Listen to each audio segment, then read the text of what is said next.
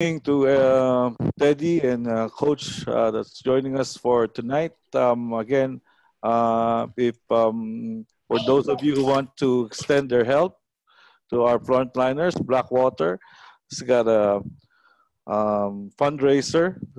They would like to support our frontliners that we aim to provide the Pasig General City Hospital hygiene kits that they can use daily. Or you can visit Blackwater's official Facebook page on how you can help. Again, good evening again, and I would like to welcome Teddy and Coach Bogdan. Before I go to introducing Coach, again, he's an assistant coach with the Serbian national team. He coaches professionally also as an assistant and was an intern coach in the Russian league.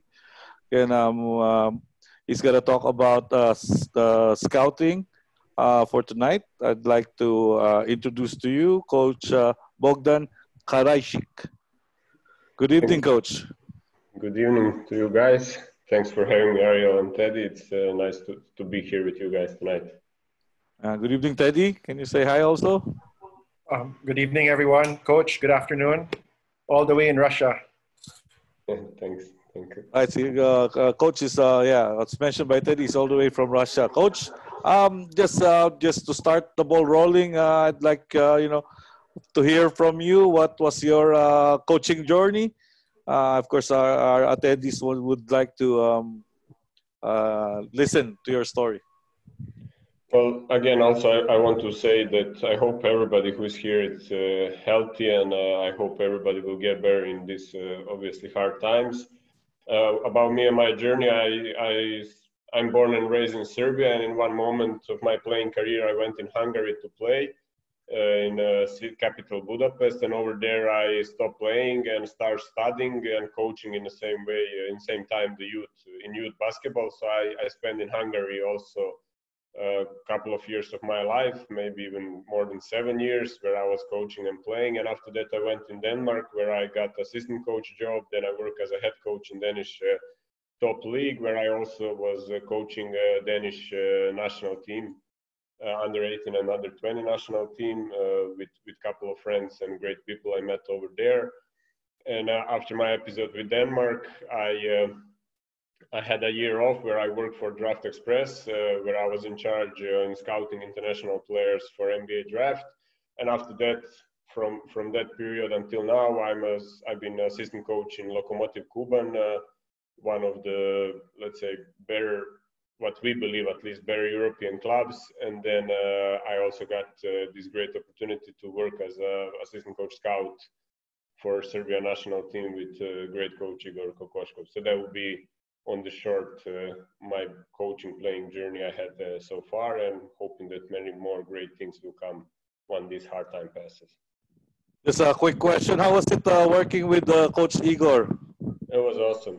We only had like 2 weeks working together because it was FIBA windows. I started from this year. I know him back 3-4 years, but it's a kind of dream come true also working with a person like he is, also for your own national team. But he's a great coach, great person, very easy to talk with, great basketball mind, knows a lot of X and O's, knows how to treat the people, how to treat the players. So I would say one of the, apologizing to others, but at least from one I work with, one of the best, and if not one of the best in Europe or maybe even whole world, because it was unbelievable what he gave us in those 2 weeks period. Thank you, Coach, for that. So, Coach, you have the floor now. If you want to start your presentation, or if you want a backgrounder on scouting, the floor is yours.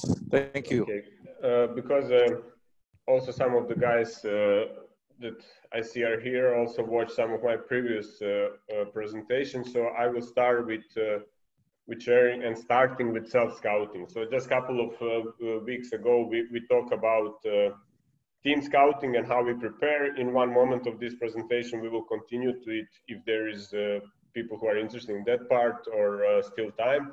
But we will start with self-scouting, how we do self-scouting in our team, in Serbia national team, and with the coaches that I work with. and just in general.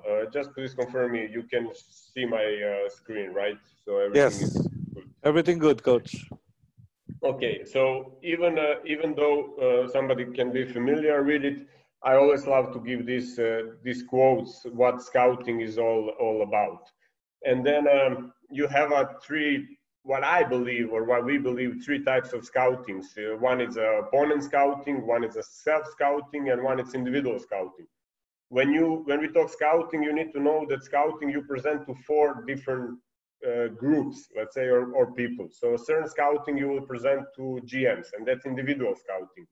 Another scouting you will present to the head coach. Also, that can be individual scouting for player recruitment, both for GM and the head coach. So you need to know how to get in their mind and how to give them information that they want to hear and that they are also capable receiving.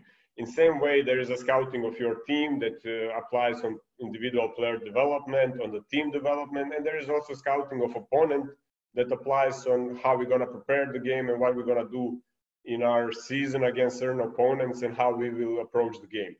So in generally, scouting is collecting data, analyzing data, making evaluation of those data, but there is three different categories how you do it and four people that you will present this scouting to.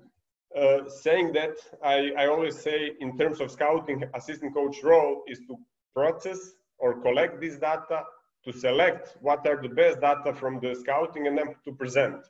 And again, to who to present. So collection, selection, and presentation. So collection, selection, and presentation of data to certain specific group, GMs, coaches, players, or the team. It's a role of assistant coach in terms of scouting.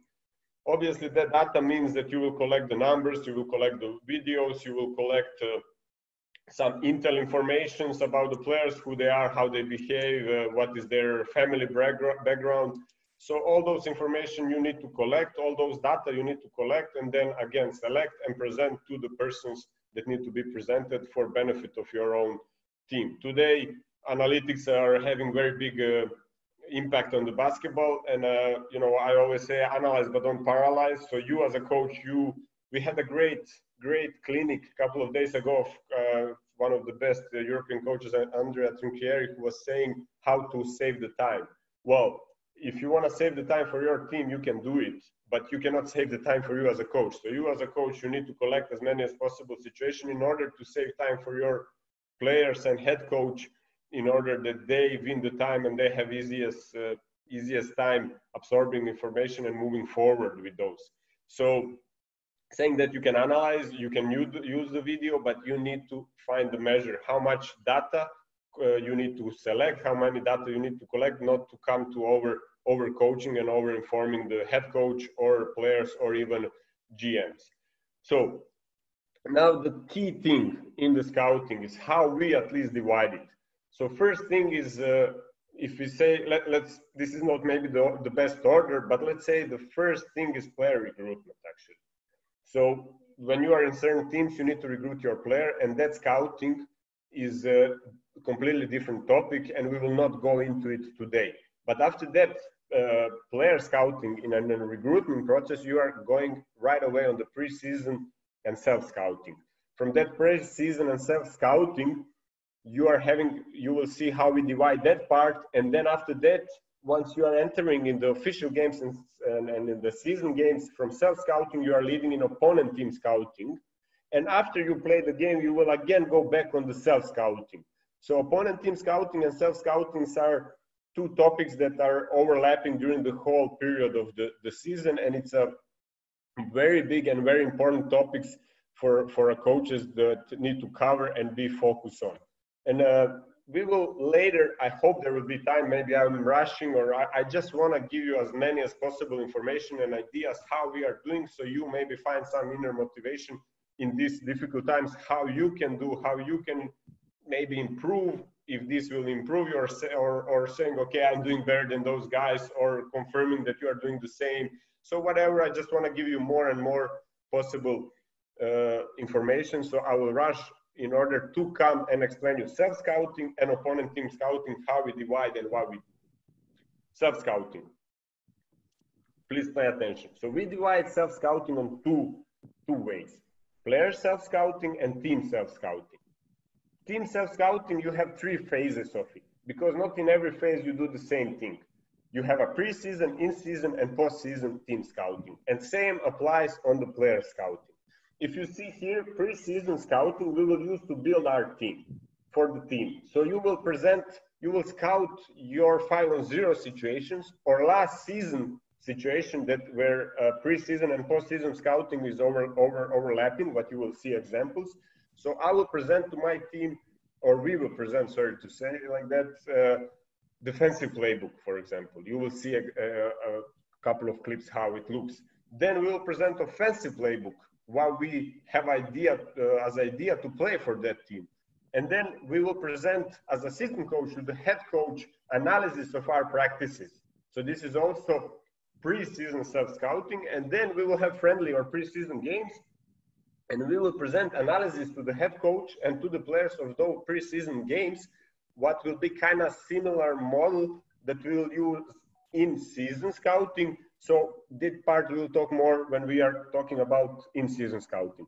When we come to in-season scouting, there is a pre-game scouting, there is a post-game scouting, and there is process evaluation. So after 10 games or after half of the month or whatever you are feeling comfortable with, you need to make a breakdown where you are as a team. So you need to scout what you did in last 10 games, how does it look, present to your head coach, small doses, we will talk about the daily vitamins, present to your players, so you know in which way you should continue your season and which things you need to improve. Post-season, it's not over with scouting. So in post-season, what you need to do, you need to collect all those information and come to the conclusion. So you need to come to the conclusion, and if you are in, hopefully in good system that has continuity with the head coach, with majority of the players, it's very hard these days, but this is what describes success. Continuity and consistency is best quality that certain team can have. And you have many examples in Europe or in NBA all over the world that the teams that they have one roster or one coach or half of the roster and coach or most of the coaching staff and GMs together for a longer run, that they are more successful. Why? Because they can bring conclusion and make evaluation of each season. So in post-season scouting, we'll prepare to head coach certain informations that we kind of came to conclusion with, and then we will present him saying, okay, coach, this is what we did good, this is what we maybe need to improve, this is what affected our season in positive and negative ways. So you improve yourself as a coaches, as a staff. So when season is over, scouting is not by far not done. Then after that conclusion, obviously you will go in player recruitment scouting, but this is another topic. But now I will start self-scouting, also explaining player scouting, how we'll use it, and what player self-scouting is applying on. Player development. But player development, I know it's a word that is mainly used in USA, but I will call it, or we will call it, player specialization, because development is to develop certain things, but specialization is to master some things. So on this level, you need to master things also to develop, but maybe more to master certain things. And in a bit, you will find out what I'm talking about.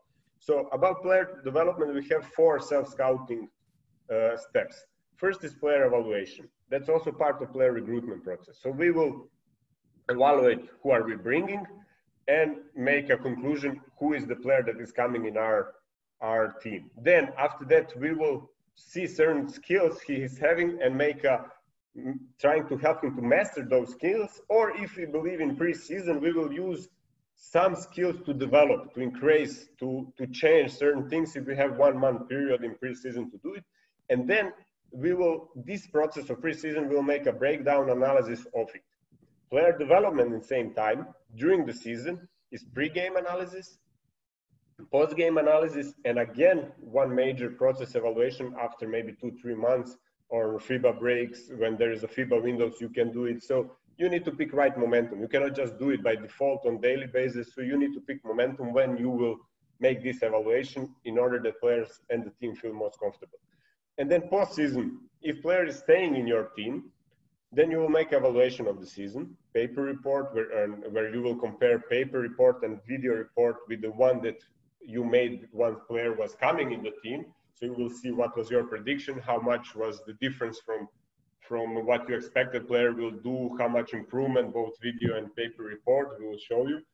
And then conclusion, so saying like, okay, speaking with the player, speaking with the head coach, what we need to develop player to. And then last one is skill development, is where you can use self-scouting to help player to develop new things during the summer break, because it's more comfortable both for the player and the coaches to do it during the off season than in season, because it doesn't affect your current performance right away. Now,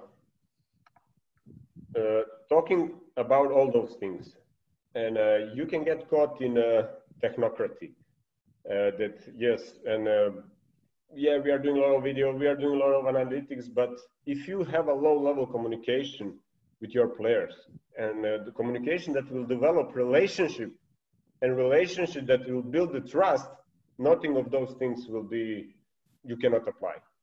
So first thing first, you need to communicate with, first of all, your players, to have a great level of communication with your head coach, with your GMs. If communication doesn't exist, none of technical part you are having as or technical skills you are having as an assistant coach or head coach is not going to be successful.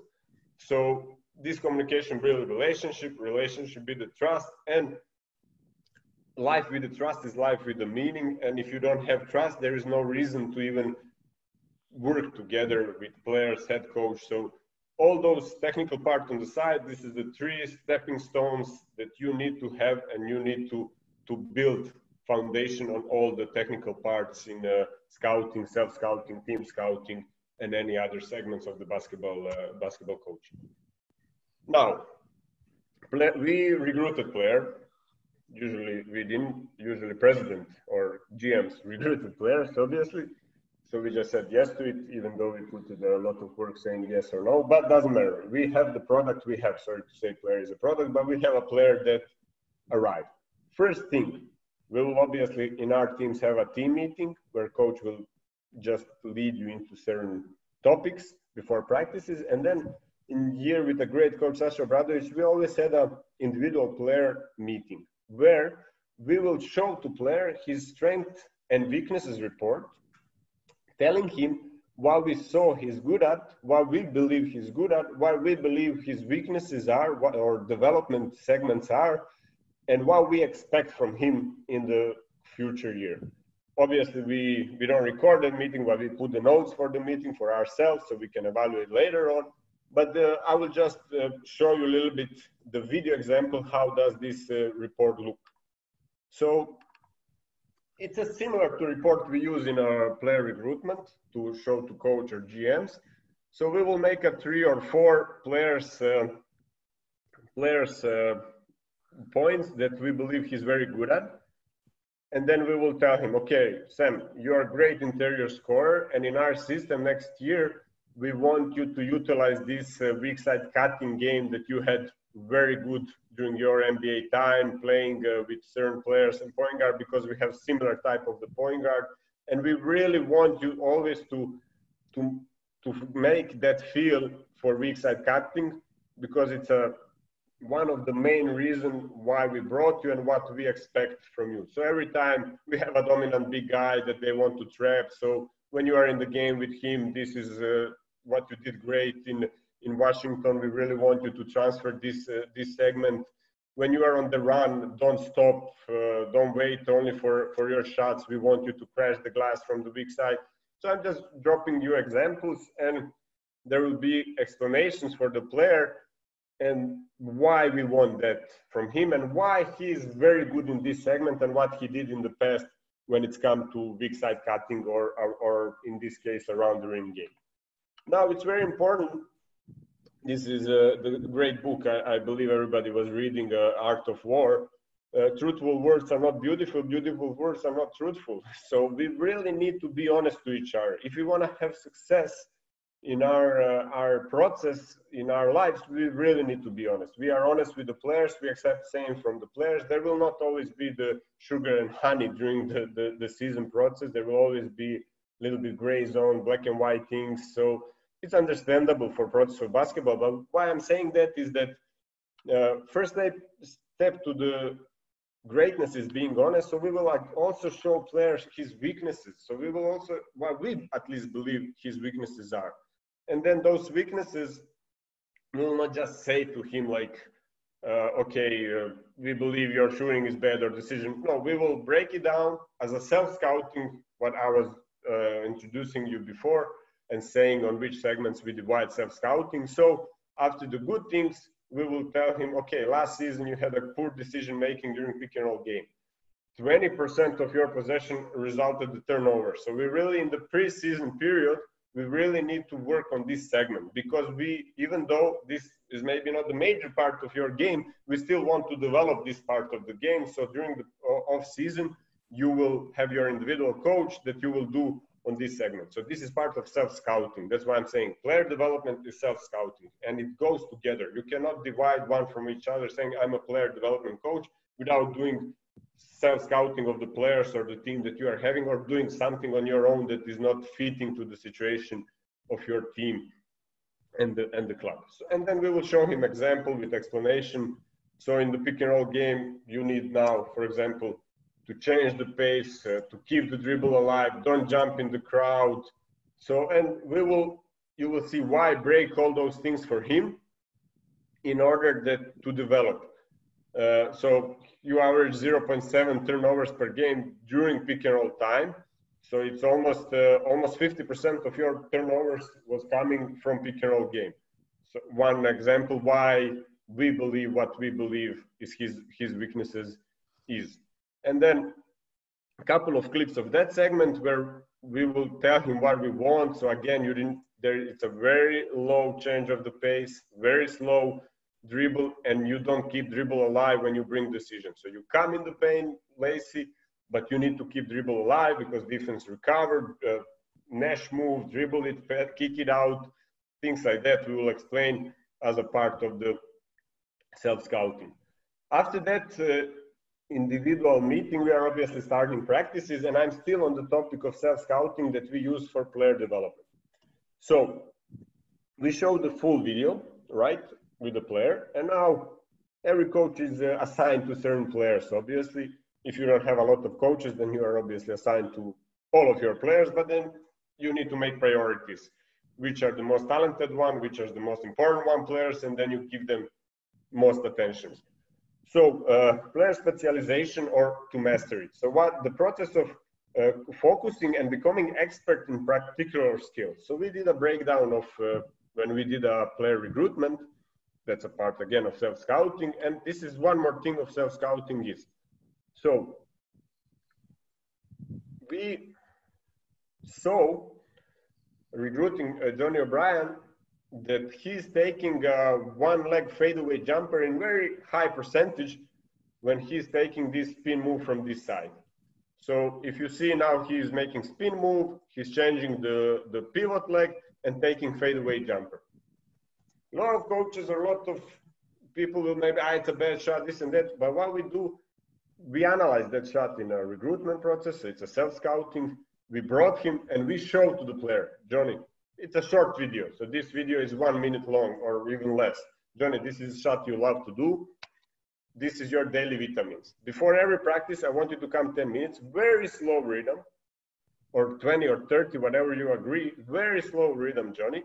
And I want you to take 20 of those shots with me contesting, but very slow rhythm. It's just a daily vitamin because it's a shot you love to do, but it's a tough shot. We'll allow you to do this shot, but you need to repeat it on daily basis, at least 40 shots from each side. So this is before practice, very slow rhythm, because we will have 2-hour practice in preseason after this, and just a small daily vitamins for the player, just a small skill work on the things he wants to master, or we want him to become a master at. So it's not to develop some new thing, it's a thing that we really want this player to be so damn good at. So if you see even guy walked in here, so it's a before practice he came, and then this is, you show him video once in a week, for example, this is what we want, and then maybe on the end of the season, this part of self-scouting don't need for this move. Maybe you will, as we do, record every practice and do it from practice, but we will show you that in a bit. Then on this side, Johnny, we want you to do what video is showing. So one dribble, immediately fade away, and then have this type of footwork, because this is what you did last year and you did it very, very good. I'm just giving examples because you can do for every technique player was doing, because that's a self-scouting used for player development, or self-scouting we are using for player development, especially this year. So again, 2 dribbles, crab dribbles, very good spin move, low level of the leg, low stance, low stance, good spin, good kick, good body position. Great job, Johnny. We want you again 20 score from 25 shots before each practice. So Johnny, we don't want to destroy you. This is daily vitamins. It's not tough individual workout. It's just before team practice. You just have 50 each or 25, whatever you believe player need. And then it will result, this is clips from our season. We are not saying that we made this basket. No, one important thing of being assistant, head coach, any coach is what Igor Kokoshkov is saying, and I'm repeating, you are a service. We are all service. We are serving players that they become better. So there is no ownership in it. There is no ownership that we made this basket. This is situation that we help player with using self-scouting, implementing on individual development, that he feel comfortable taking the same move he always takes in season with us with high percentage of scoring. And that's one example for mastering certain situation and certain move. But then we have development. So we had this young guy, Dragan Apic, that we wanted to develop. So we took him 2 years or 1.5 years ago with the idea that he stay 4 years with us in the club. Idea changed, obviously, because it's hectic time, unfortunately. But okay, we as a coaches, we need to do our part. What we did, this is a process that we change certain things that he become more advanced, but still to stay in the shell or in the box who he is. So you cannot now force this Dragan Apic with position 5-4 to become position 3. No, but being position 4 and 5, we want you to change to develop small things in order to become more efficient, and we will use self-scouting for it. But again, practice those skills. If you see daily vitamins, you cannot just talk and talk and talk and show the video and things will happen. No, you need to get on the floor, be with the player and do those things, but always give him those daily vitamins of the coaching and of the self-scouting. So this is what we do. This is part of self-scouting we are using. So we will show him certain clips and then we will get right on the floor. So this is it's a 1 minute video. Again, before practice, we show him, we say, you see this? Let's work on it.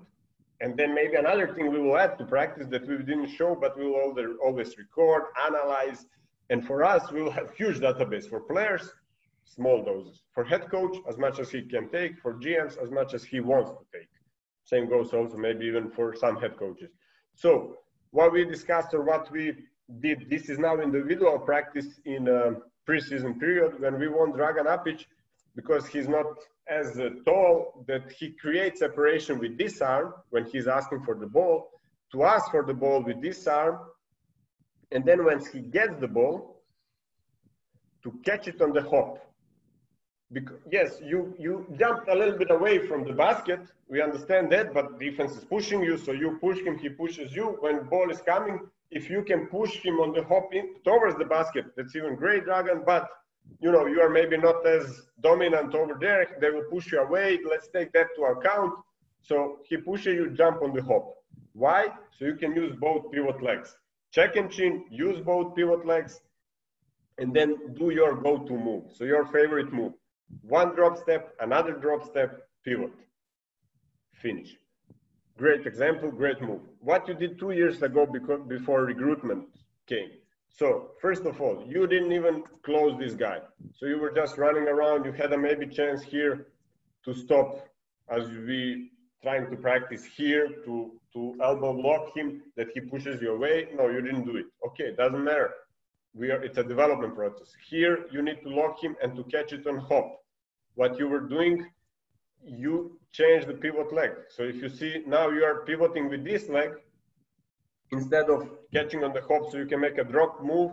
And now you basically will make a travel that referee will not call, but you will be completely out of balance because your pivot foot became this one. So you cannot create separation with first dribble. As you guys can see, the first dribble was together with this foot moving. So there is no separation, small traveling here. There is no separation here. And it's immediately tougher spin to shot.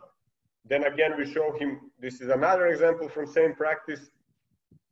Here you did, this is what you need to do. This is what you did for us when you arrive in the club. So after great coach working for the big guys, this guy here, Vlada Jovanovic, now he's in Japan, used to be in China. You guys, if you know, just recommend him. It's unbelievable. So immediately, great impact. Lock your down, ask for the ball.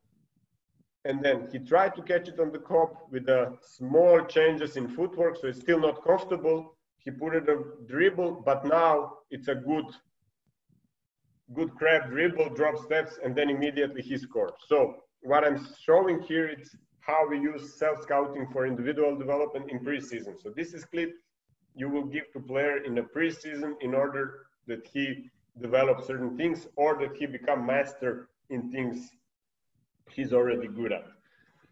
After that, we have a general, or let's say more team tactic reports for each player. And again, you see daily vitamins. Both daily vitamins apply for the court. You can't change, the video cannot obviously change practice, but all those daily vitamins, 1, 2, maybe 3 times a week or 10 days, you give to players one video of 10 minutes because you don't want to overcoach him with it, and there's no so many things. And also you show good and bad things. As you saw this example, this was very good, this was not so good, this was middle good. So you always not play with him, but nobody wants to listen only what he did bad. Like you want to show the example how it's supposed to be, example how you didn't do as you can do.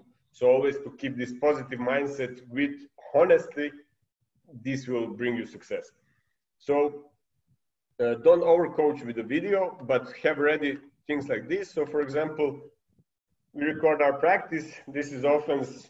We called it 25 in that moment when this player is coming on the top pick and roll. We practice when in the preseason, head coach Luka Banki wanted to practice situation if they switch 5 and 4 on the weak side. So he's hedging and you're switching here.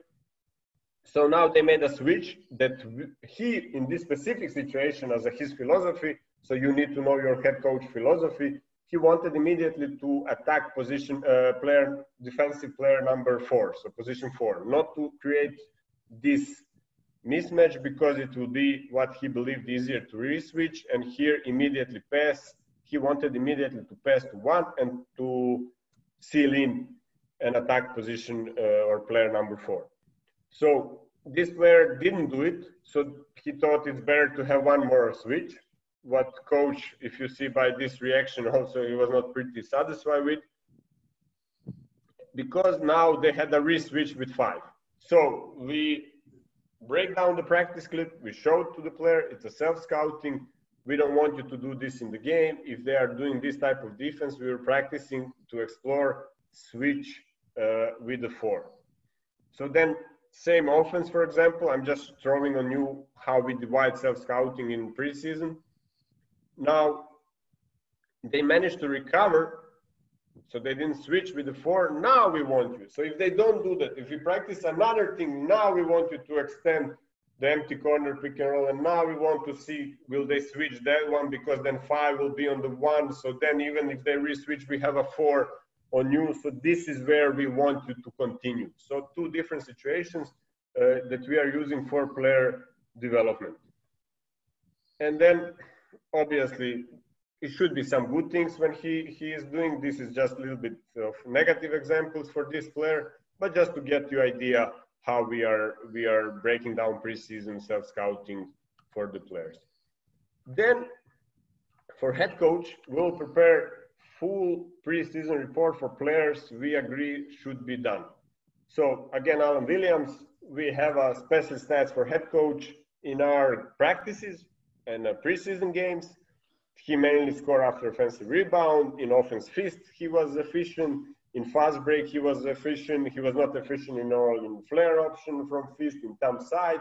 So we have all those situations. And then he had 13 out of 25 made floors, so 52%. So coach, it's something that we really need to pay attention on, these daily vitamins. And then head coach can see this breakdowns of the self-scouting from the preseason, where player is seeing, where we show all the floors he scored, all the floors he missed.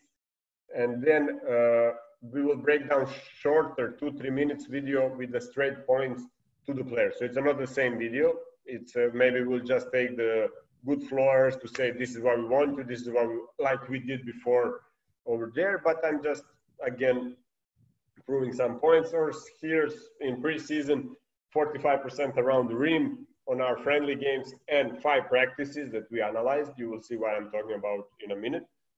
So Alan, your finishing really need to improve. You need to come earlier, 20-15 minutes. So this would be maybe the main topic, and bit defensively what he need to do. So this is also what I said, 5 practices. So certain practices we will take some statistic or some analysis from it.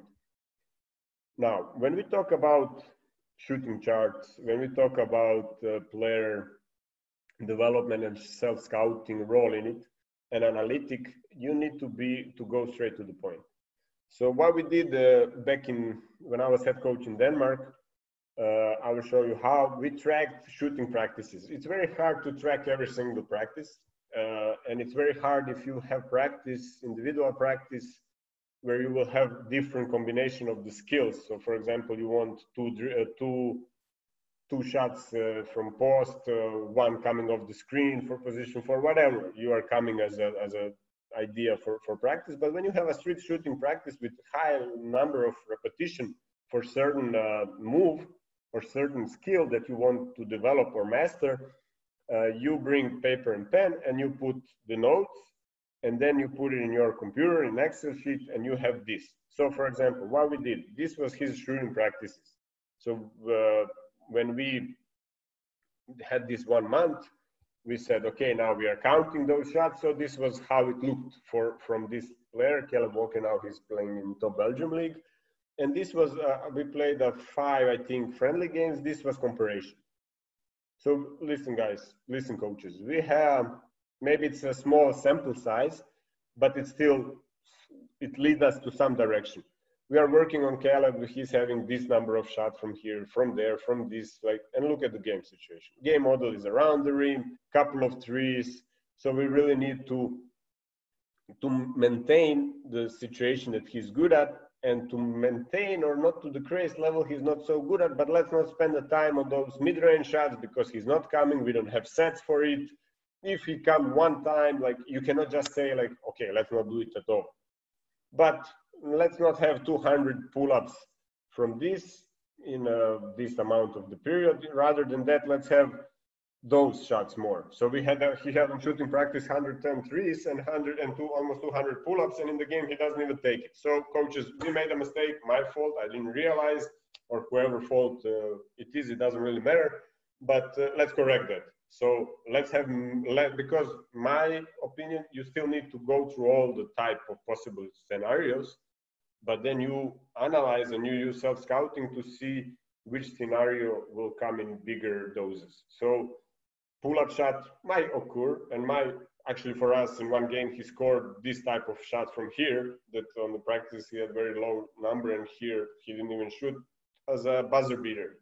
So it was the only shot he had in the season, it was buzzer beater. So I'm saying don't give up those shots, but don't put it in so big number as the shots that he's constantly doing. And this is something that will help you track and develop. So we have this Excel sheet where, for example, we have positions on the court. I just made it very quickly so for your information. And we say this is our position, that he took the certain number of the shots. He made a 12 from 20, boom. Okay, it's there immediately. Then, I don't know, another position or same position, he had 25 made and 50 attempts, so pretty bad number, but still, and it's adding to what we are tracking. And then for us, it will automatically generate this type of chart. And same, I will show hopefully later in the games how it will be, so we can easily compare one and another using self-scouting method. Now, this was all, as you can see up here, it's a pre-season scouting. Now, let's go to in-season scouting. It goes head to head, but you always need to have this individual approach, in my opinion. What I saw with another coaches, you can't just have general like team meetings. You need to give, again, daily vitamins to the players. So, because they will feel important, they will feel as part, and to every player, the player that is playing, the player is not playing. So both goes for player development, both goes for self-scouting player development, goes for self-scouting preparation. So pre-game, what we will do in the season, how it will look. It's we record practice. This is a player we are talking with. Only those two clips. So we are playing the game where we are afraid that he might get stuck on the screens. We want to go under, but we are a bit afraid how he will react, because what we wanted from him, this is our opponent offense that we are running on our practice. So we want you to be aggressive in order to force very high catches, and you weren't aggressive enough in practice. So we want this ball even to receive this player here, because if they make this first pick, we want to go under. So we are showing him before next practice, you know, this is their horns down. We want you to be more aggressive because he received ball in good position. And then when this guy went under, you got stuck. When you are about to go under, you got stuck, and it's easy shot. In this situation, you did a bit better. It's still not aggressive enough, but this guy also helped you by pushing his man. You managed to go under and then recover for the hedge. It is something we theoretically want, because we want these long distance passes, help from the weak side, zone from this side. So this is what we want, but we need you for the game to be way more aggressive than what you showed us on the practice, because if you do the same level, we will struggle. And this is it. Before next practice, self-scouting, how we use it. Game ended up. Every coach is assigned to a certain player, and then we prepare video together, or it's mainly two of us working at the moment on all those things.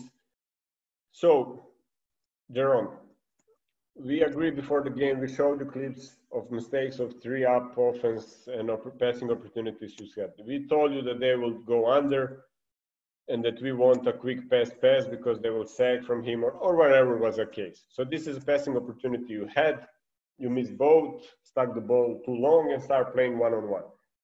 That's no go. We really don't want that, because it will hurt the team, it will hurt us, and it will hurt you, what's most important also for your personal development. And then player can say, yeah, but I cannot pass it here. It's a not good angle for the pass. This was too easy, or whatever.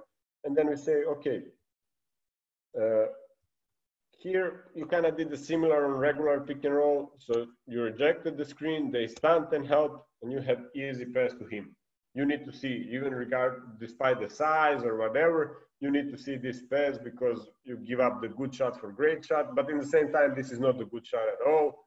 So, you know, it's the two examples where you really needed to do job like you did here. So again, balance good and bad in that segment. So now all of a sudden you cannot tell me that you cannot recognize that pass, because here you did pretty much, defense did a similar job, but you made a great pass, so you can do it. It's just a matter of concentration and your will and desire. And this is self-scouting after the game, that every player, individual self-scouting, he will receive. Similar situation like before, same shot. You, instead of taking floor, you still had this guy, please pay attention on the stunts, but you gave up the very bad floor to make an easy layup for a big guy. So again, it's just example of how those pre-game report and post-game for in-season player development for self-scouting looks like. Now, a couple of months or couple of games ended. We break down the big report for both for the team and for the player. And we come up to conclusion after 3 months and let's say 16 games, what was case here. Okay, Mark D. Collins is most efficient in fast break.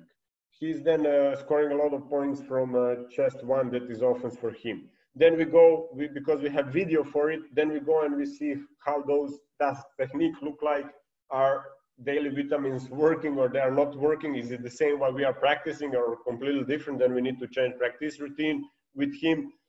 And then we see maybe he scored 25 points, but field goal is very bad, so we change something. Then we see his shooting chart, obviously, season play type, and assist usage. So who he play with the most. So him with Frank Gallagher in this case, with Brian Kwale, who played in Japan, if you guys had a chance to see him last year. So you are passing to those big guys, but then all of a sudden the third big guy, Vladimir Ivler, there is no successful pass from you to him. We go and see, is there any pass? Because we have our program that we break down all those things with. And then we see there is no, but they don't play much together. Then it's okay. Or they play a lot, but you are skipping all those passes to him. So this is all question we can answer right away, and something from it, something, not everything, we can present to the players. What we decided after meeting with the head coach and presenting everything after 15 games was only this.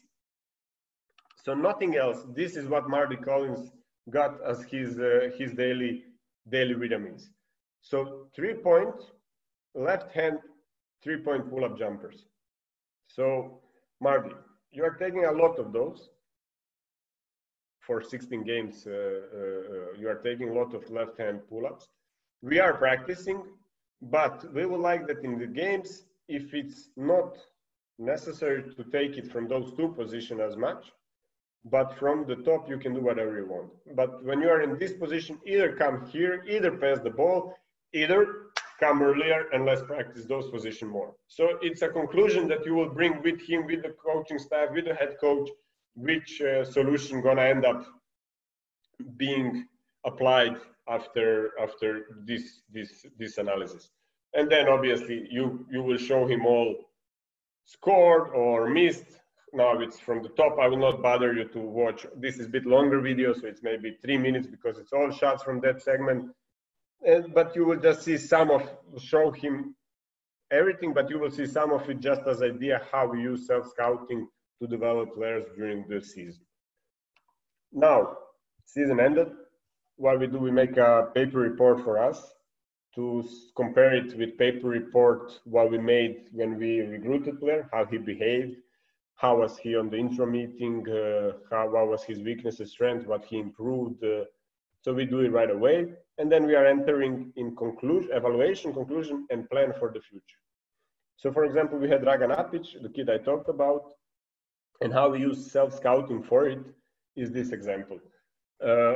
So after everything, we sit with the player and we said, okay, we will maybe have a hard time stretching the floor as a 4 from 3-point line, but maybe mid-range will become better if slightly we lift up this shot, just because it will be harder to contest. You know, year by year, you can become better on that mid-range shooting area, but we need to lift a little bit this shot compared to what it was. And you are in and out. Do you agree? What do you believe you should improve?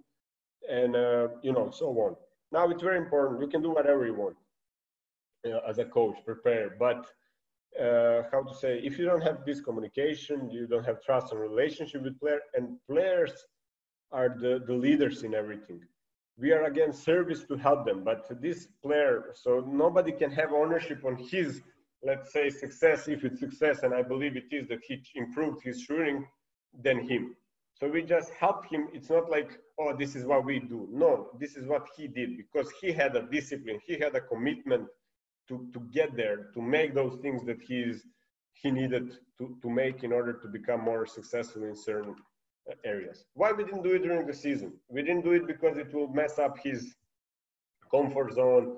It will mess up a lot of things, and we don't have a lot of time in the season to do. We have a time to correct daily vitamins, to master things he's good at, and then in off season we will use self-scouting to develop players and to develop certain techniques that need to be developed that is completely new.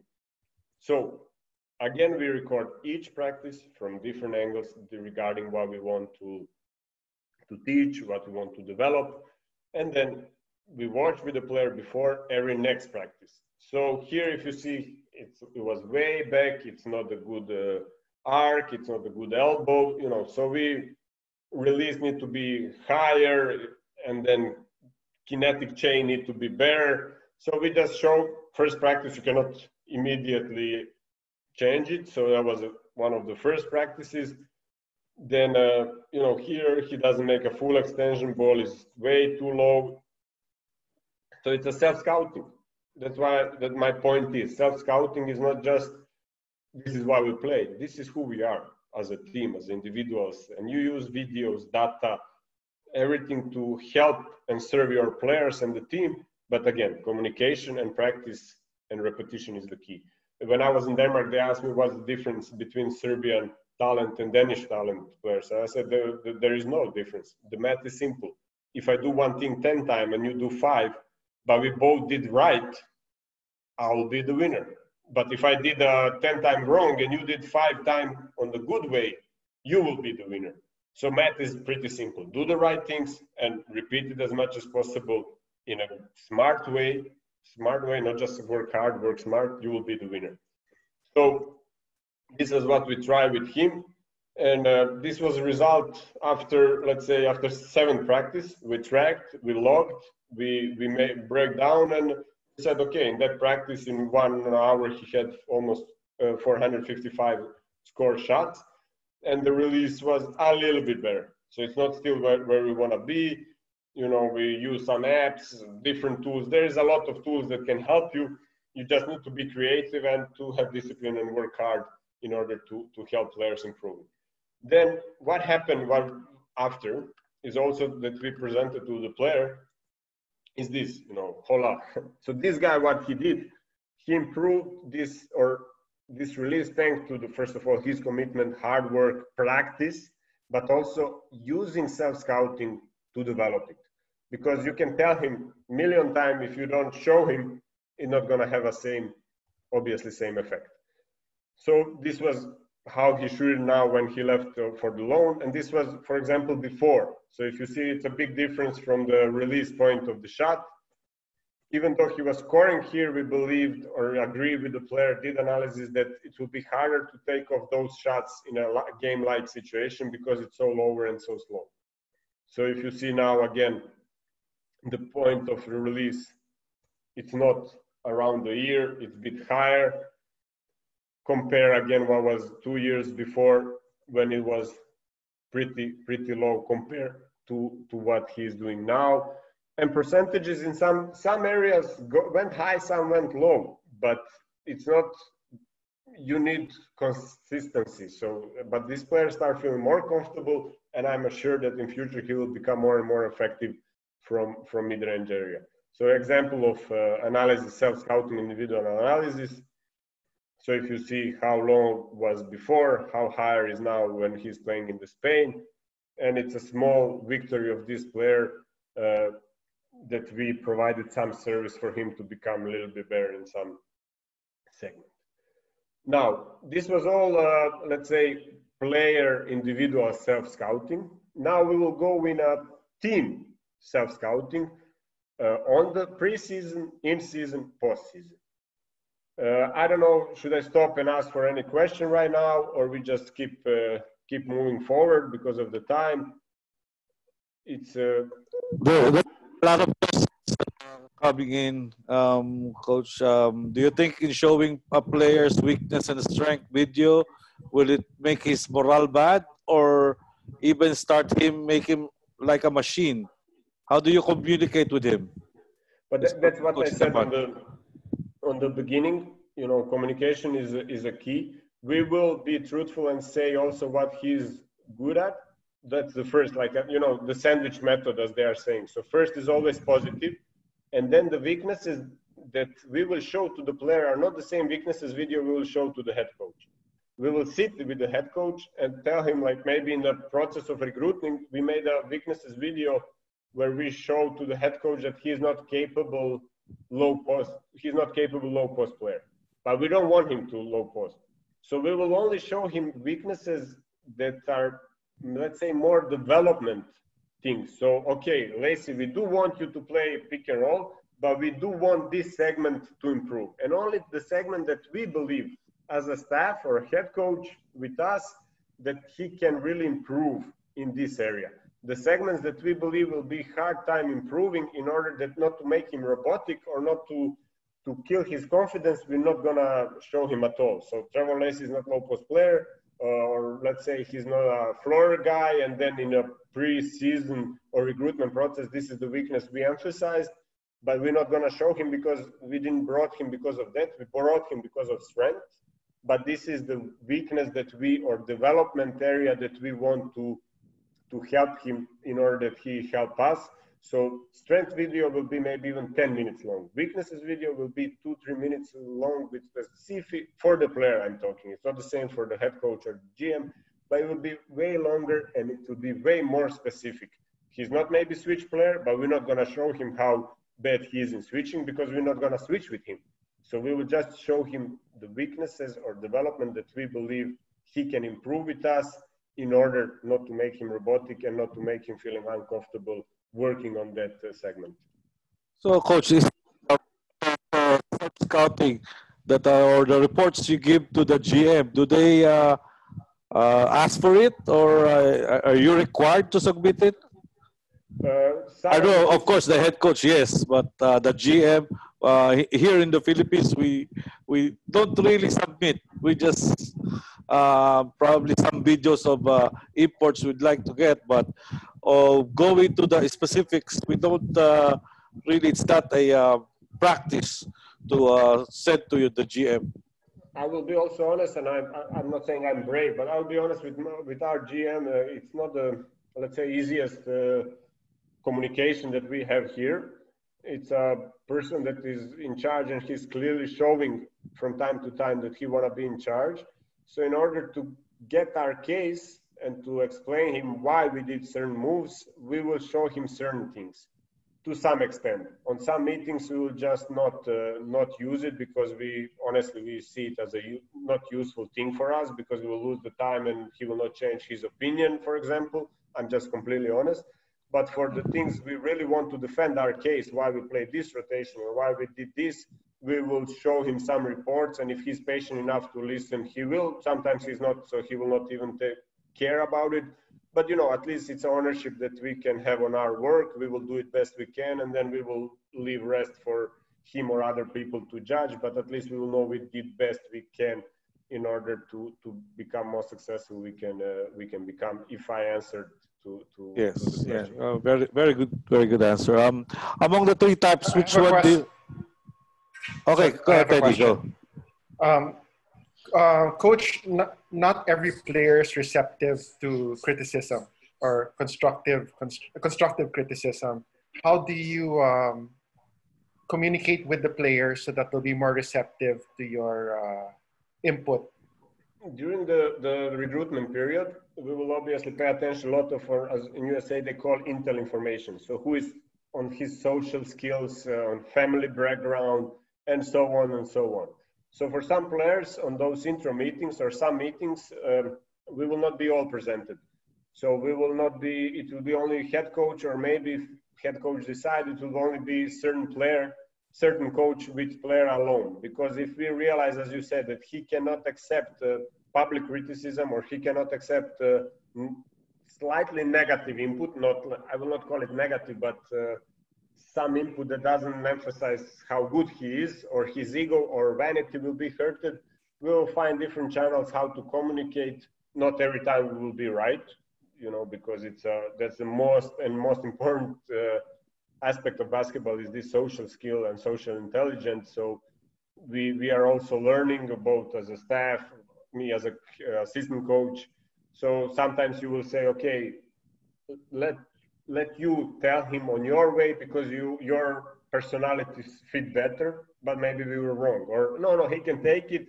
Let's throw at him so he will take it. It will motivate him to become better. And then it turned out it was wrong information. We had wrong judgment. But to answer strictly on the question, we'll try to find different channels compared to the personalities. And in the staff, if possible, you have similar type of personality in your coaching staff that will fit to your player. you will assign that coach to the player so he feel more comfortable receiving information, giving feedback, and communicating with that coach in general about different topics, and mainly about topics that are helping us to become more successful as an organization. Thanks, Coach. So there's some matching of the personalities. Thank you. Yes. Coach, we have other questions here. Question from Ian. What are the 5 most essential scouting skills?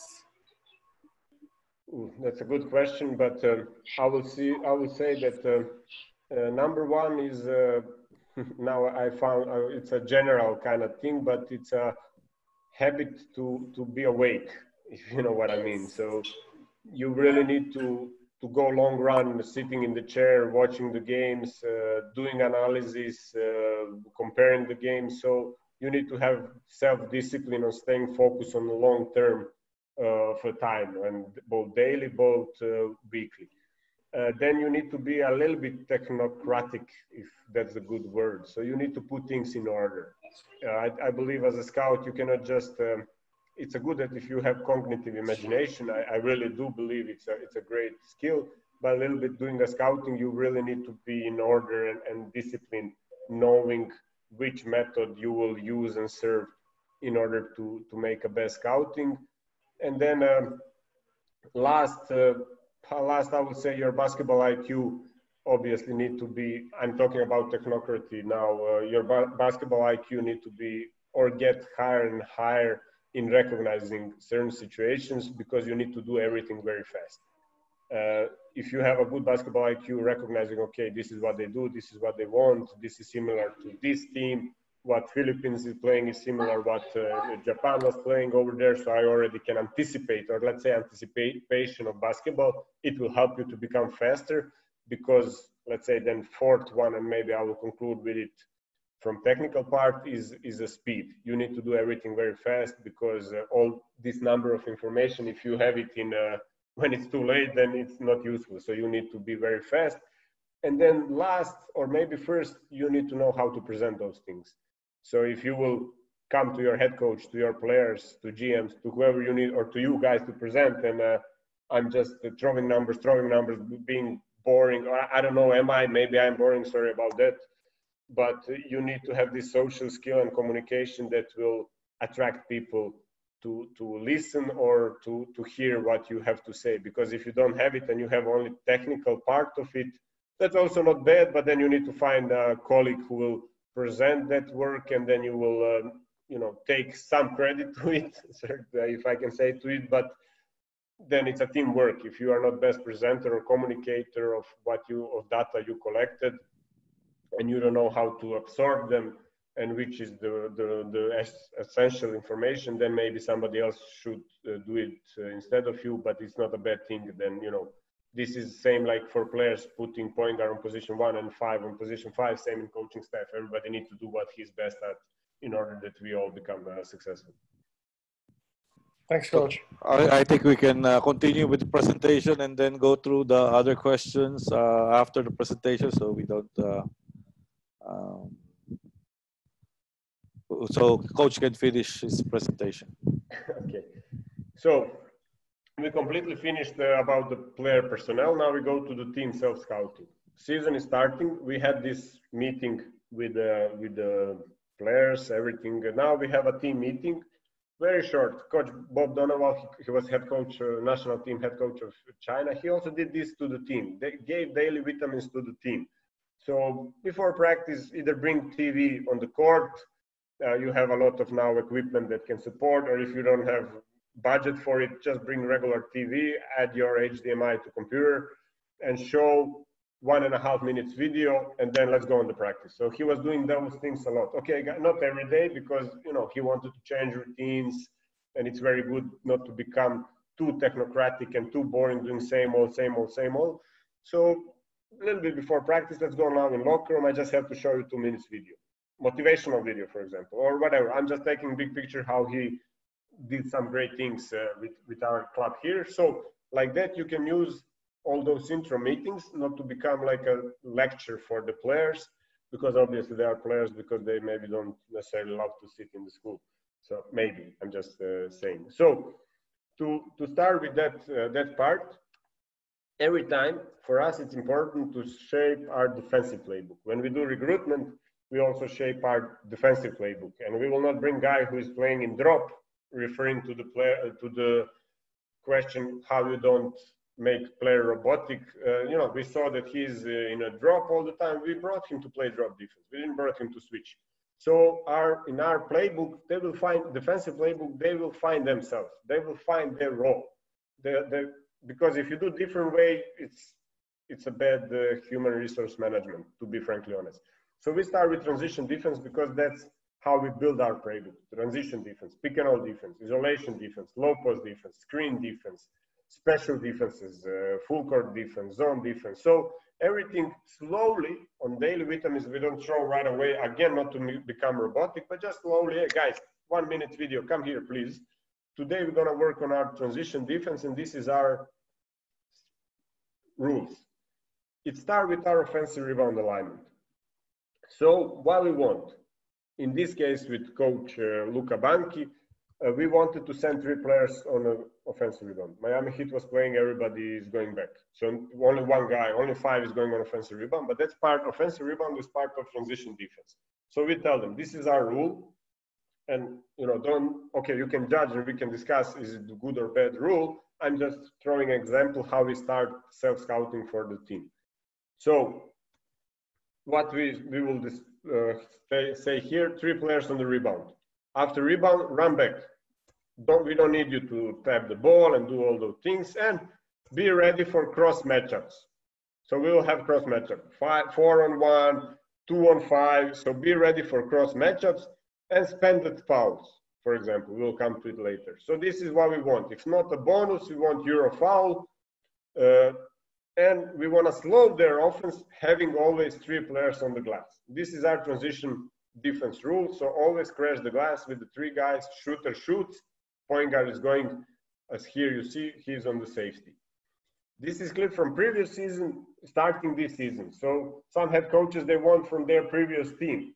So he was coaching, let's say, Alba Berlin, and he wants to show how he did in Alba Berlin and what he expects from the same team. This coach decided to show to the players what we did, clips from the last season, because it was maybe a bit similar. And this is what you can also say, this is you, our new point guard. This is what you are doing in general. You are always running as a safety. We want you to do the same in our transition defense, and so on, so on.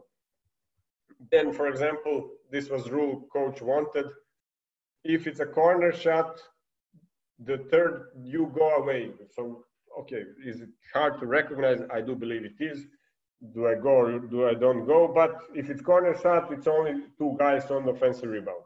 So there was a rule of transition defense. But again, I'm in general talking about how we are starting this, let's say, self-scouting. Then, always motivate them. We want you to draw charges. Coach Bob was great at it. He said, like, every charge is 500 rubles from me to you after the game. And, players were just throwing themselves out. So it was just great motivation, small but great. Okay, he could afford it, obviously. But then use the Euro fouls. So 3 players on the glass. Use the Euro fouls to stop their fast break. Don't allow them to come over there, whatever. And then then we go pick and roll, then low post, as I said, isolation.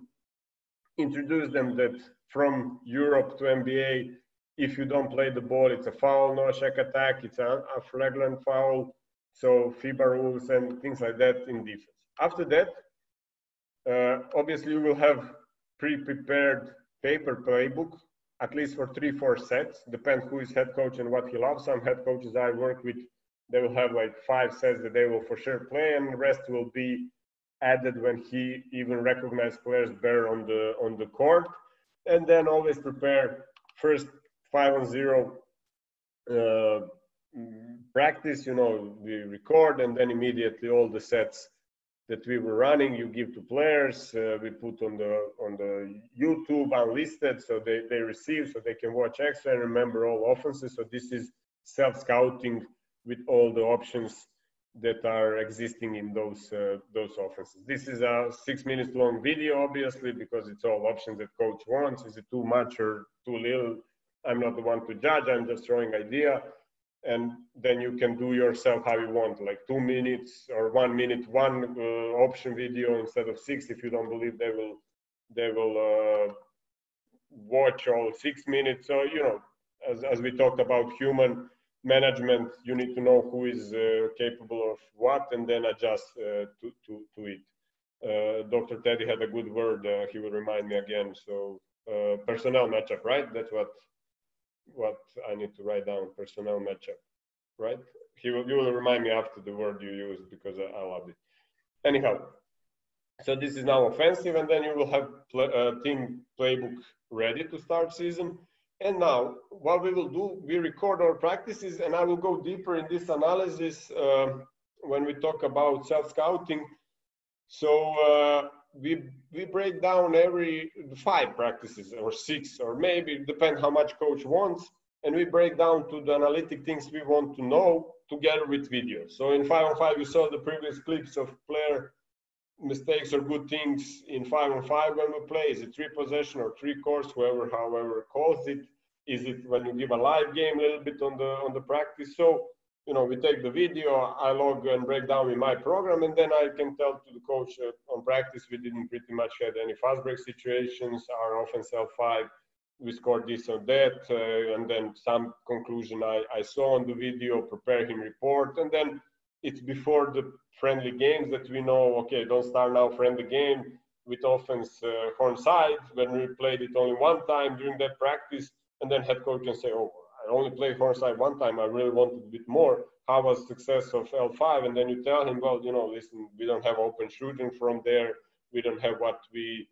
So basically, you will decide how much, or coach, how much he wants to take and what are the points you want to came across with. But the main thing is what we do in self-scouting, we analyze our practices, we log them, so in our program, and then we have all those information from not all preseason practices, but in the first 2 weeks, from let's say from 5 to 10 practices, in order to come to some conclusions, both analytically, video, and then to transfer to the head coach and have a better understanding where we are. Same we do for every preseason game, and about that I will talk when it's come to post-season report. And then there will be preseason things. In season, team scouting, 4 points. Pre-game team video using self-scouting, post-game analysis for the head coach, not for the players. I'm talking about some analytics and some extra videos for head coach, and post-game team video that I will talk about, and half-season report for head coach. And that's the same report, we prepare a big one for head coach, and then from it we agree, like Marty Collins, what we do for the player individually in that half-season report, what we show him at least. And now, pre-game team video, what it means in terms of self-scouting, how we use it. So for example, first or fifth or whatever game. So we had in opponent team scouting that I don't believe I will have time to talk now and hear about. You have this segment, how to score, and then, sorry if I advertise another, but you have on YouTube this team scouting, because maybe now it will not be a time to cover it, unfortunately, but we'll see. So now how to score video, pre-game video, we are showing 2 clips how you can score buckets against this team. So in this specific situation, we will show to our team that, you know, when they have this low spacing, when 4 or 5 is on ball screener and 4 is on dunker spot, then they help from the weak side, low man nail. Here, even they zone it. So if we put our position 4 here, they will switch this. So we will have a bigger size player defended by a smaller size player. So if we play this type of spacing, we will be very successful because he will have hard time defending position 4. Let's say we will emphasize you don't even need to go in here, you can stay here. So this will be our point how to score against them, and then we will tell them, listen, you remember our game, this is our offense horns down, so basically this is what we can do. From horns down, you are rolling to the dunker spot, you are short rolling, so this is what we will have against this team, what we did. You don't need to remind them when and how we did, but basically this is, let's say, self-scouting. So this team is playing this type of hedge. We want this type of spacing in order to have, this is our horns down. So it's a two bigs, one rolling, one short rolling on this hedge. This is what we want. Again, small size player is defending from the weak side because he needs to protect the roller. So it will be easy dunk. So in pre-game, it's not a big, it's just clips where you want to show. It can even be the clip, for example, this is their offense. This is how we want to defend. This is how we defend the same offense against this team. So it's a one clip to remind them and give them mental strength that you can do it. This is what we did. This is what we want to do again. And then you go on the court, obviously, and practice, because as Coach Gary also said, and everybody's saying nothing can replace practice, but I'm just saying how to prepare from your part as assistant coach or in general as a head coach, how you can shape this system in order to make it easier for them to understand. Then self-scouting after post-game. Not every coach, but I work with 8 or 9, if I forgot someone, from Denmark to Russia, other countries, I only work in Hungary, but okay. So some coaches want post-game analysis, some coaches depend on the game. What I saw, I think you always need to give them something. So like, again, I will repeat, with one coach, with Sasha Obradovic, we always had, with Bob, we had, but depend of the time, sometimes long, sometimes depend of the win and lose. With Coach Lada also, mainly we had, with nowadays coach, with Coach Igor, we also had, regardless winning and losing.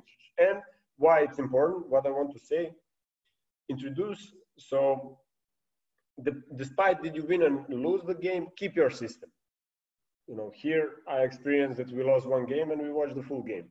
So, you know, coach decided it's a punishment for everybody. We needed to watch full games. We were 2 hours over there. Players were feeling very uncomfortable. I asked on some clinics, on some webinars, on other coaches, do they do it? You know, a lot of people said yes.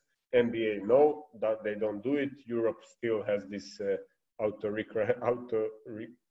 authoritarian leadership in a lot of coaches. So they still believe in it, nothing wrong with them. With it. So good and bad, show, win or lose, show some things, and introduce next game with post-game analysis. So I will show you what, for example, so this was, maybe some of you don't know the team, but Caleb is the game we played, and next game is Limoges. Limoges is very well known as a transition team, and we start this video, we won the game, but we started saying next game, like we did pretty solid job in transition defense, but if we don't do a step better, we're gonna struggle against Limoges, because here, for example, you stick too long down there, you are point guard, you need to run as fast as possible, faster, because another guard will be way better. Alan, you did a good job recovering, you did a good job rotating, everybody did a solid after in cross matchup, but if you start faster as a point guard, we will not have a close-out cross matchup here, and you know, it will not be two points if we did a little bit better. Like, for example, here you did pretty solid job, Will. Team did a bit better job, so it was a 2 players over there. You sacrifice your body. It was offensive foul. This is, guys, what we need in next game. We did a pretty good job in this game. This is what we need to transfer in this one. But in the same way, if we are not in bonus and we are in cross matchup, here we came good. It was good running. Everybody was on the time or whatever, but we need to use the foul, especially it's the first minute. We cannot allow them, opponent team in next game to punish us from that. Now, it's not this video can also be your personnel and everything 2-3 minutes long. But then this is from another game, very next game. What we prepared was every guard handoff we wanted to switch. Because usually when they have a guard handoff, this team from it played some flare options or pin downs options for shooters. Regardless of which offense they call, guard handoff was leading 90% of the time in such action. So we wanted to guard switch in order to top lock. And then game after, even though we won this game by 20, This was not something that we did. So you see, this player is calling, this player is calling Gargar switch, but this player is not switching. So even though we have a, let's say, decent defense after, guys, this is not what we agree. You cannot forget our things because it's simply not what we practice. And it was the same here. Obviously, we had a timeout. We discussed. They didn't punish us, luckily, but it's our system. We agree. We practice. We can miss that. Then, in same way, once we finally in second half came up to switch, then we were saying, when you have a Gargar switch, first of all, we needed, in this case, we needed a bit more on-ball pressure because we wanted to top lock even this one. So to face front him, because after that, they had this Spain pick and roll, or yesterday, I was watching your guys' clinic, Coach Trifunovic, my close friend, actually said, we call it in Europe Spain because Spain played it first. It's not true. Spain played it first on the World Cup, but Panathinaikos played it first, just for the record. And Coach Trinchieri was talking about that on some of the podcasts, so I will find the proof, but okay. It's just because they call it Spain, but it's coach from my country that came up with, and it's not fair. Anyhow, so there we wanted face cut in order that you follow and not to allow him here. We wanted top lock for coming off action. So this is all the reason why we wanted Gargar switch. First 2 times we forgot it, third time we did it, but not good enough.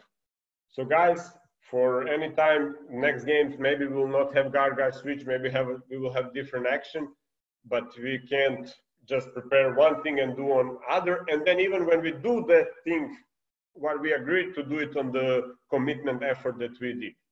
Now, we will end up that video, so post-game video, with preparing. So we started preparing next game, and we are ending up preparing next game.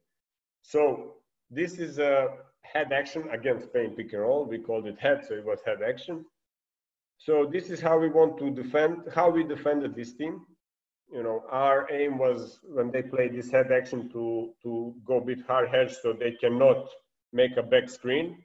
So then it's our regular hedge defense. So low man nail is helping. He's going on the first pass. He's zoning, whatever. So this is what we did. It was pretty good job, guys.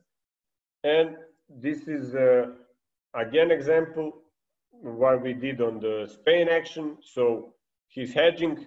We want this triangle here. So when they hard hedge, we want triangle, and then everybody react towards first pass. So again, triangle, and if you cannot recover and push, you exit. So that was our rule against Spanish pick and roll in Spain pick and roll in this game, and after that it's one-on-one responsibility. So at least Spain action we defended, and then I'm just showing you this is how we end up our post-game self-scouting meeting. We started also mentioning next game, and then again next game is now clips just that you get idea. And we did exactly the same. So this triangle we wanted, he's recovering, everybody is reacting toward first pass. So he's again coming low to take him, but they communicate. Now I'm back and recovered. So Spain pick is defended. Now it's one-on-one responsibility. So just that you get idea. So if you see that opponent you play now has something similar to opponent that we play in future, you will use self-scouting to introduce that game again, because it will be easier for preparing it. And this is something that will save your time, and now its time is very, very crucial. Then also, we are very big on offense and everything start from it, but also who we are, on defense, but then just a small also positive things when you win, maybe even when you lose the game, like we did against CSKA, because we lost close game, but we did all the best we can. So our meeting was quite positive, because it's we did what we could and we ended up losing. But let's say this is small clip that we'll put. This is who we are. We will not put now all our made basket. So we want ball movement, player movement, cutting, rebuilding the spacing, moving without the ball. So this is who we are, and in next game and in next whole season, we really need to keep this segment going. Now, post-game analysis for head coach. After every game, we need 3.5 hours to log. Usually, I'm in charge of that part, and we will give to head coach. We have a lot of information where we break down to those: offensive set, how we score from, type of plays that we score from, 2 points, 3 points, free throws, assist, turnovers, fouls received, block received, possessions, points, and points per possessions. Then type of play breakdowns, 12 things of pick and roll defense, which we use the most, 5 things of post-up offense, sorry, I said defense again, of post-up offense, what we use the most, isolation situation, how many and what we are doing, transition, in transition, those 6 segments that we are doing, cuts, from which situations are coming, how we reacted on which type of defense, how we reacted on which type of spacing, double tag, single tag, empty corner, Spain, rejecting the screen. So what was our regular statistic on it? Shooting chart, what again help us for player development, player scouting. So, sorry, catch and shoot, how many from extra pass, how many from pick and roll, how many from pop, how many from short roll extra pass, how many from spot up guy passing. How our shooting chart and shooting technique look in this game. And then which defense we played the best, which I didn't put, but we can also have post defense, ISO defense.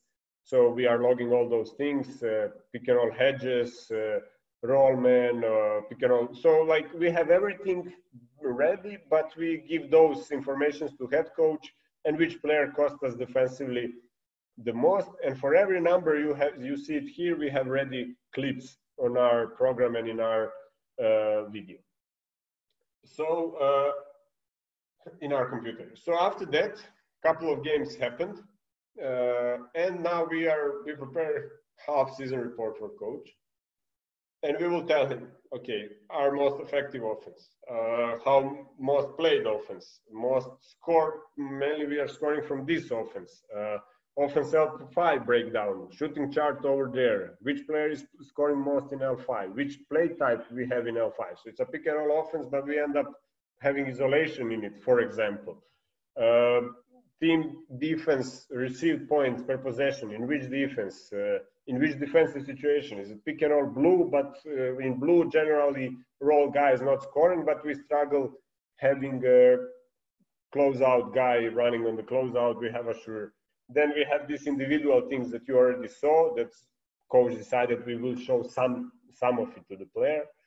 Then pick and roll defensive stats, from which, how much per game, how many pen points he allows, how many contested shots he has, how many block shots, how many charges, hustle plays the player is having, and then how many, all those things in which defensive situation player has, we show to the head coach on half season. Some things we take more, some less, so we make a judgment, but we have all those information needed if ready. Then again, here we did analysis of which pick and roll defensive player are best. So if you see those 3 guys are 3 bigs, this is 3 guards. So how is our pick and roll defense when they are guarding the screener? How is when they are guarding on ball? So who is most effective? Most effective is combination of Apic and Kulagi. And then we saw the video, and we see it's not their guy scoring. It's their, one is on-ball defender, one is screener defender. Then in general, pick and roll defense breakdowns with the spacing. So which spacing we receive most point from? So is it single tag, double tag? So something that we should maybe work on, practice more, coach, or no, or just informations for us, how to shape the process and what to focus on. And then we struggled 1 year against zone, and then we broke down against zone, which player is scoring most effective against zone, which offense is effective, which is less effective against zone. So all those kind of types, after a certain period of the time, we will present and show to the coach. And then we will have a post-season. So season ended up. What we do to the head coach, we prepare him video playbook that we will later on maybe use for our introduction meetings.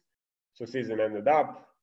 This is our playbook from 5-on-5. So if you remember, we had a playbook from 5-on-0 because players love to see themselves also more than seeing another guys, and it gives more trust, let's say, when you are focusing on them more than on another guys, obviously. So if you can choose that, choose that. So this is, let's say, our back then offense.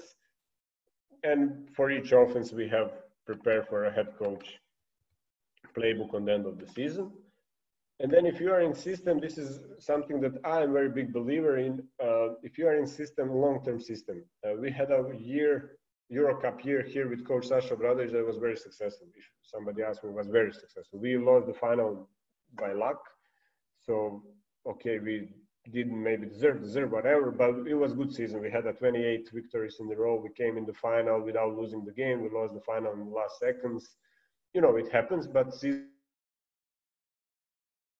was very good. Anyhow, in order to go next season, let's prepare to the head coach.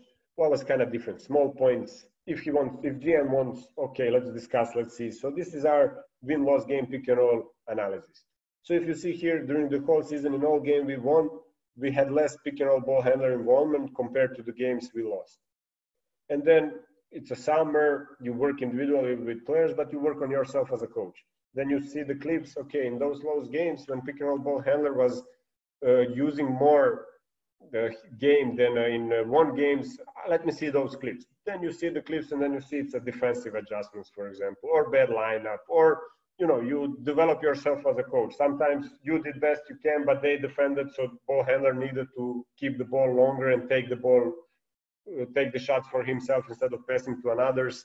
So, you know, after the season, you will have, this is small that when we were watching analysis of the whole season that came across as a big difference.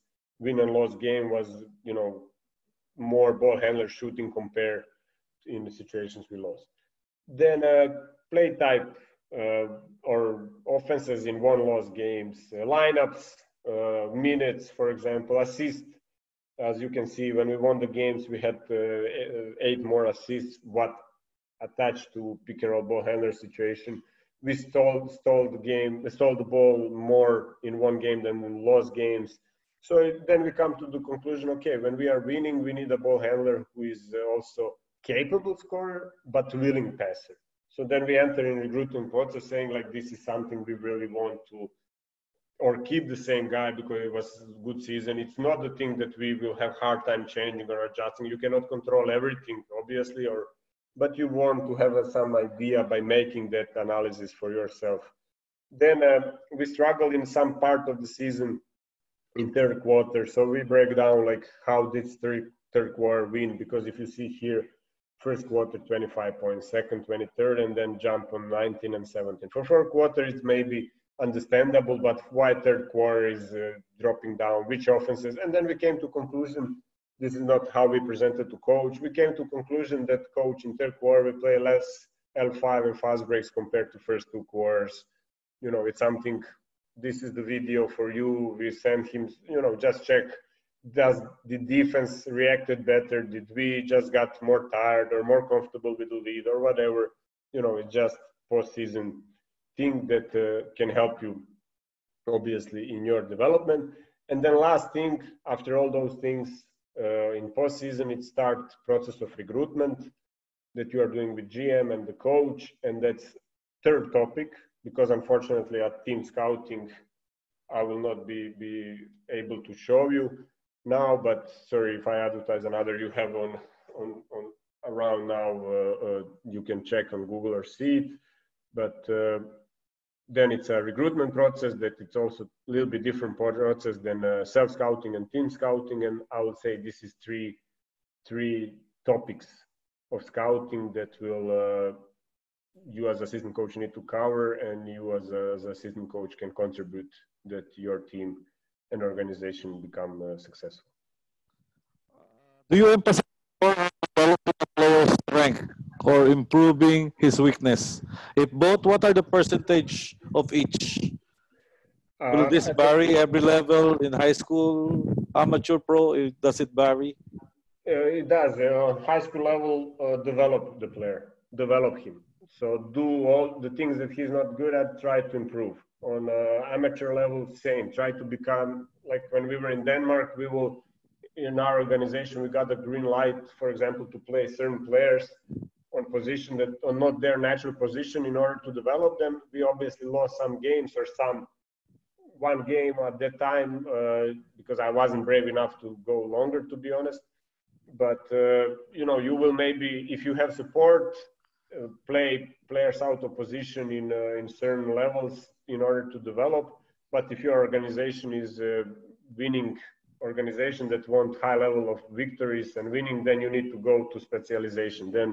Then you master the things. Then you, like Johnny O'Brien, you bring the guy and you say, okay, this is what you are good at. I want to put you in position that you are best at continuously and to do things you are good at. I don't want you now to do out of this something because, you know, you will be very efficient in it. But in organizations that they allowed, if, for example, like in Ulm, I have my head coach over there is my friend. They have a Killian Hayes. It's a point guard over there, the draft prospect. So they were losing against Alba Berlin, 12 points in the halftime. Guy had a 3-4 turnovers.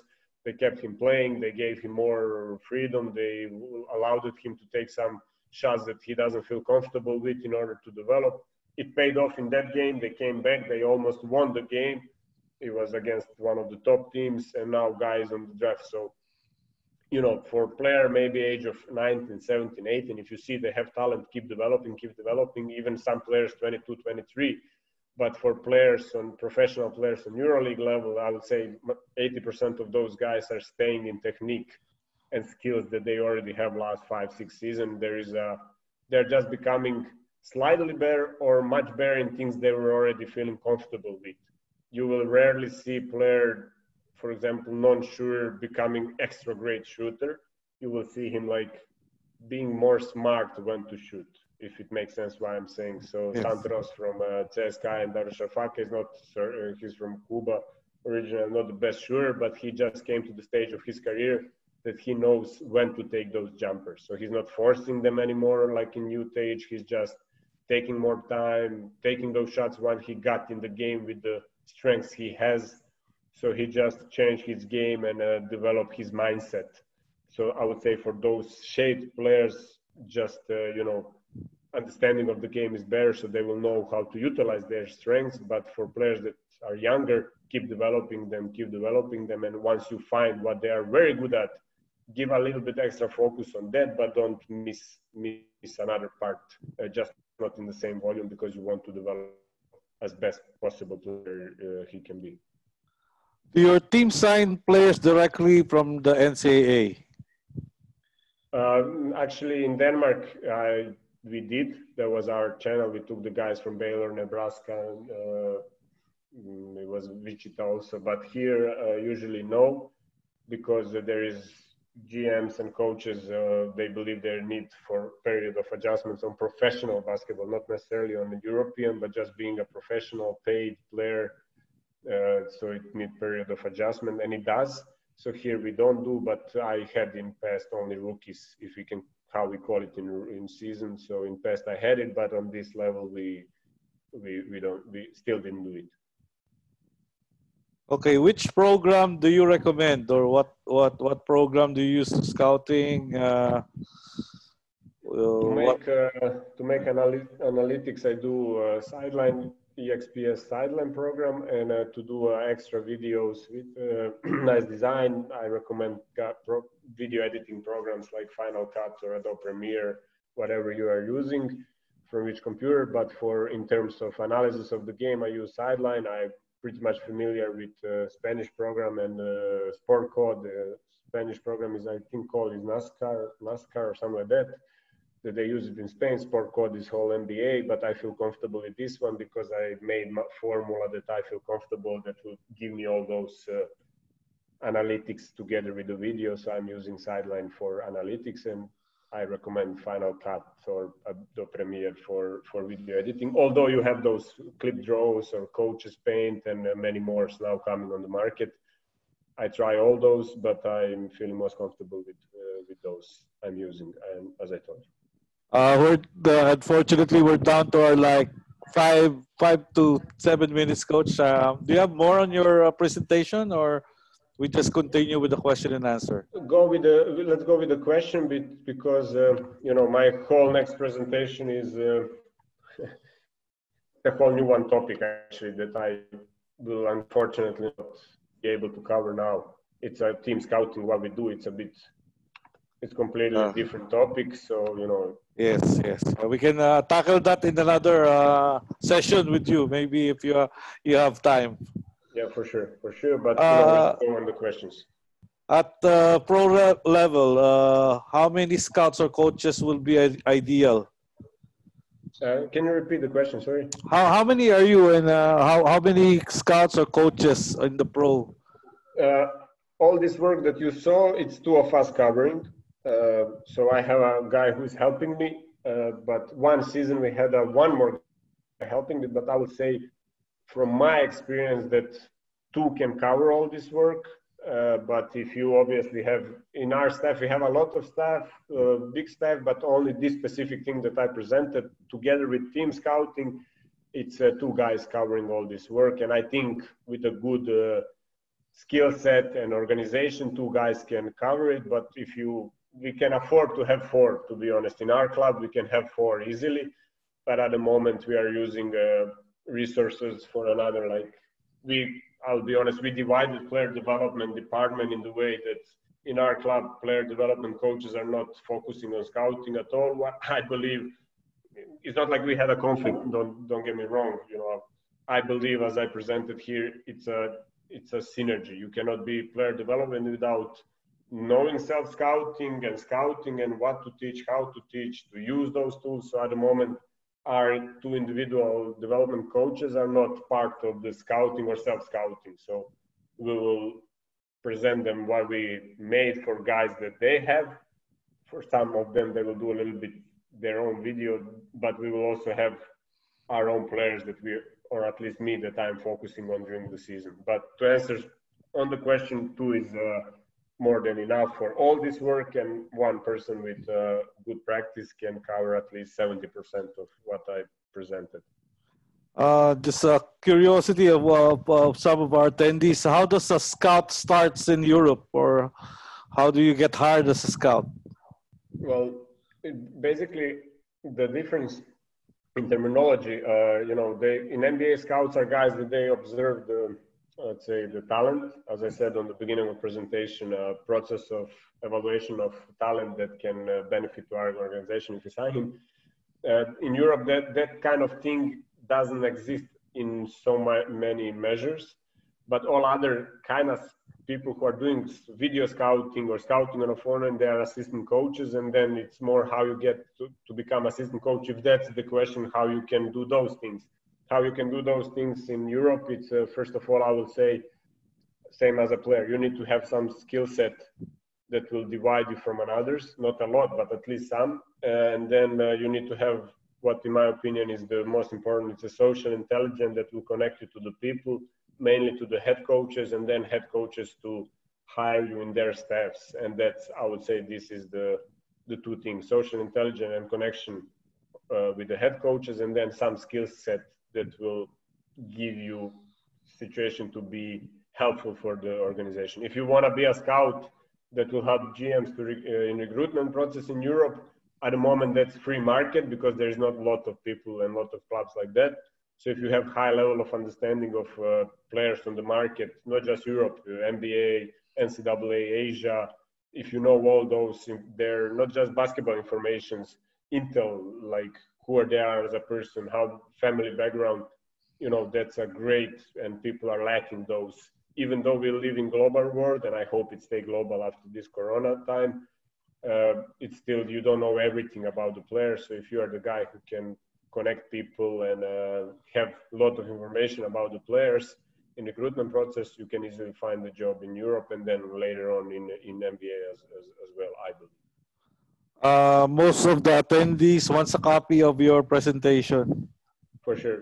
I'm always ready to share. It's not, if you guys have something to send to me, everybody who was on clinic, or you Ariel, or Teddy, I will be more than happy that you send me your work or something, because I think life is about giving and sharing. So I'm, you have my presentation, give to whoever is Thank you. interested in. Thank you, Coach. Thanks, For the Coach. final question, Teddy, can you ask your question for the final question before we wrap it up, and for Coach here to answer your final question? Thanks, Coach Ariel. Coach, I asked this earlier. Given your experience in Europe and in many other leagues, what are the 5 qualities that a basketball coach should possess in order to be successful? Well, Thank you. I would say that the basketball coach, in my opinion, need to be a leader. So it's he need to lead, not to be boss. He need to be leader, the guy who will be all trust and believe in. And saying that he need to sacrifice, the first one who will sacrifice for everybody, because he cannot just be dictator who will say people what to do without being the one doing it, in terms of both practices, behavior, being late on practices, or behaving towards the people, referees, GMs, players. So he need to lead the way. A good example. Mm-hmm. He need to lead the way, because it will reflect to us. If he's energetic leader, we will all be energetic. If he's a quiet leader, it's also not bad, but it will reflect to us. We will also follow that, but just in more maybe sophisticated way, being more quiet. And then from leader, he need to be communicator. He need to communicate with everybody. So everybody is important. No one is less important than another. And it's a hard job. I got the opportunity to be 1 month head coach interim. It was very hard, in the way that you need to talk with every player, with every assistant coach, with everybody in the office, because that's what I believe you need to do. You need to be communicator, leader, communicator, to care about the people, to show interest in the people, because if you want people to help you, you need to be the first one reaching and first one helping. Then I would say you need to be disciplined in everything what you do. You need to show high level of discipline as a head coach, as a person in general, because it will reflect to others. They will see that you are disciplined, and then they will demand and show nothing less than what you are showing. And then you need to have very high energy in everything what you do, I believe. So if you come as a head coach with low level of energy, and then you say to your guys, hey guys, we are playing without the energy, I mean, it's fair to say it's you. It reflects from the coach. So you need to have this charisma, energetic charisma. It doesn't need to be aggressive, don't get me wrong. And there is different type of energy, I believe. So, but they need to feel that positive, high energy that you have as a coach, and it will reflect, and then they will also perform. And then last, all those things, you need to be people friend. You cannot be as a head coach people enemy. That everybody is listening you by not saying loving or hating you, but that everybody listening you because paycheck is coming. You need to be their friend. You need to be there for them, and it comes back to being a leader, because best leaders, I believe, are also best friends for whole the world. Because okay, I know Steve Jobs is maybe not nicest person by the books and everybody what they're saying, but he's our friend because he made our life easier, right? So making iPhone, he's still our friend because he helped us, being a leader, being a friend. So I will then break it down: being a leader, being a great communicator, being disciplined, high energy person, and people friend. That would be my 5 points for successful head coach. Thanks, Coach. Thank you so much, Coach. Again, I would like to thank you for joining us. I know we tackled half of the presentation, but we'd like to thank you for spending your time with the Filipino coaches and with coaches here from Southeast Asia that are tuning in, and other coaches internationally. I'll give you the floor for a final remarks, Coach. Again, we'd like to thank you. Thank you, guys. Let's connect. Everybody who was here, thank you, Ariel, Teddy. I will ask Teddy how you said personnel matchup. That's the sentence you used, just as a reminder. Right, Coach.